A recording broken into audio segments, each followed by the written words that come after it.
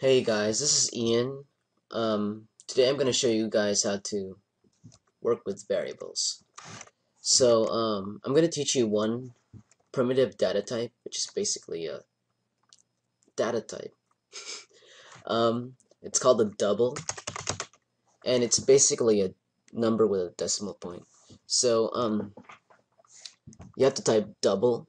You have to say the type of variable it is first. Then you can name the variable.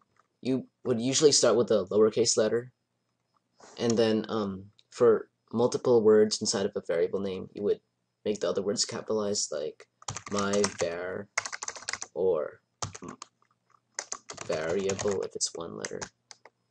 I'll say my double. Okay. Now, right now, you just would press the semicolon. You would add a semicolon. And now let's set this variable's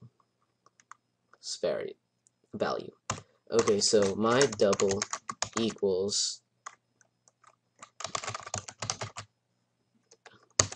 random value.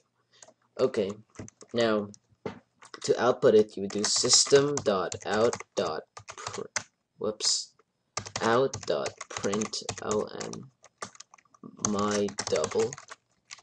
Okay, so println, print line basically, just prints a line to the output over here.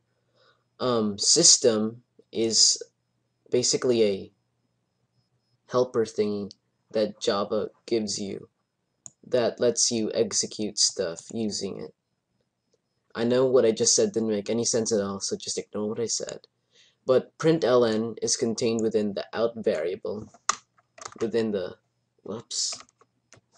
system class, basically. So this would output my double to the console, and also a new line because it's println. If I just did print, then it wouldn't add another line. But we're going to use println. So if I press play, it prints it out with a new line. Now if I just do print, see, it doesn't add a new line. So the build successful is on the same line as the 1, 2, 3, 1, 2, 3, blah, blah, blah.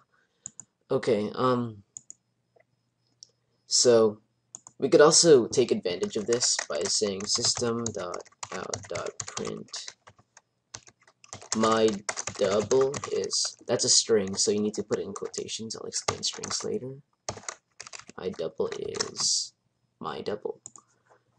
And let's make this ln. See how it doesn't add a new line, so it makes it easier. You could also output it by using the plus operator.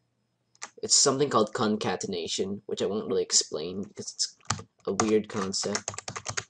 But yeah, you can put a plus and then it would add it to the string. Whoops, we need an ln. And yeah, it just combines this, and it turns this into a string, so yeah, it's combined. You could also initialize, or basically declare the variable at the same step as when you set its value, like that.